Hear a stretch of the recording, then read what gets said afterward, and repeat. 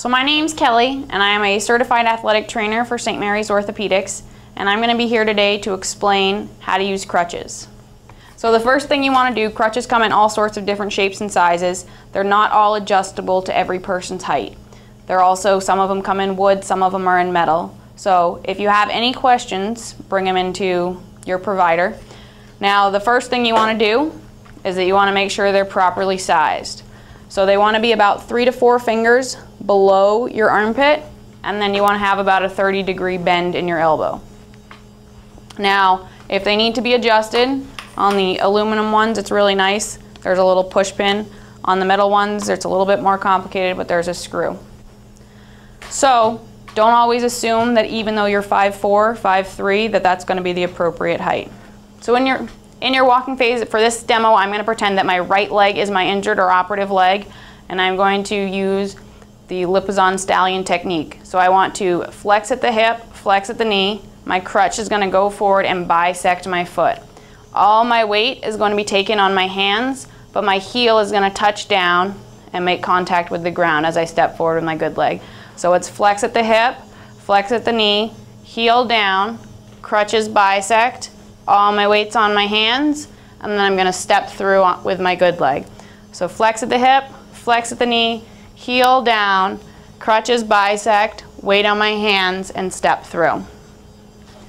Now if you're going up and down stairs, my first suggestion is to try to plan ahead before surgery and to make it so that you don't have to go up a flight of stairs to go to the bathroom to get to your bedroom multiple times a day.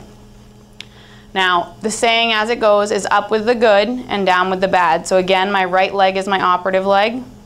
I am going to go up with my left leg first and then go up with my bad leg.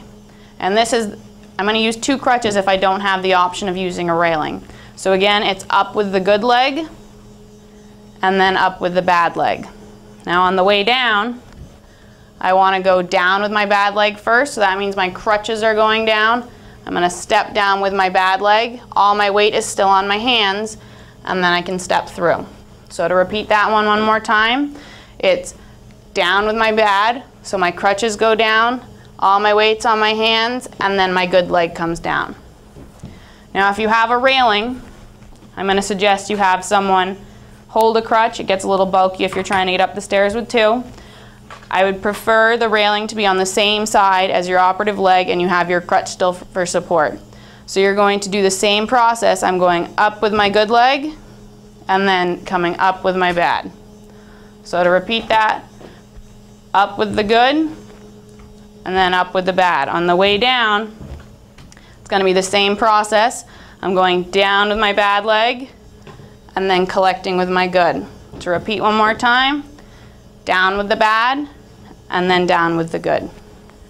Now as you progress off crutches, what they're going to say is when it starts to get too much, you're going to put more weight on your foot as you go. So continuing your flex of your hip, flex of your knee, and you're going to put more weight on it. When it starts to get to the point where your crutches are in the way, because I was operated on my right leg, I'm going to get rid of my right crutch. Now it's going to be the same process. I'm going to flex the hip, flex the knee, heel down. My crutch is still going forward with that foot, and I'm going to step through. And as I get better, typically over 3 to 5 days, and get stronger, as I get to the point where this foot doesn't need it anymore, I'm going to get rid of the other crutch. The next part is just trying to walk normally.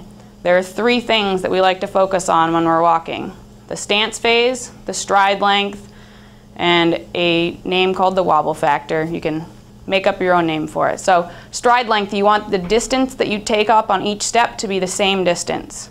So if my right leg's the operative leg, I want to make sure that I step about the same distance with each leg. We don't want it looking really short with my right leg with a quick step. The stance phase is I want to spend the same amount of time on one leg as I do the other. So the same thing, I don't want that, look, my stride length is the same, but I'm still doing a really quick step. And then the last one is the wobble factor, is when you're leaning to avoid putting all your weight on that leg. So I'm like way over here, and even though my stance phase and my stride length are the same, the wobble factor isn't. So really make sure that you're walking correctly, and when you get to that point, if you find that any of those steps aren't working, head back to the crutches and see if you can relearn how to walk. The next thing we're going to talk about is if your surgeon told you to be completely non-weight bearing and to keep your leg up, then again, crutch setting, make sure it's 3 to 4 fingers below and that your arms are at about a 30-degree bend. And we're going to pretend that my right leg is my injured or operative leg. Now, the crutches are going to be my balance, so I'm going to go ahead and bend my right leg up. I'm going to go forward, pretending that's my bad leg, and then swing through to my good leg. All my weight is transferred through my arms, or through my hands, so that the pressure's not in your armpit. So again, it's crutches forward, and then swing through.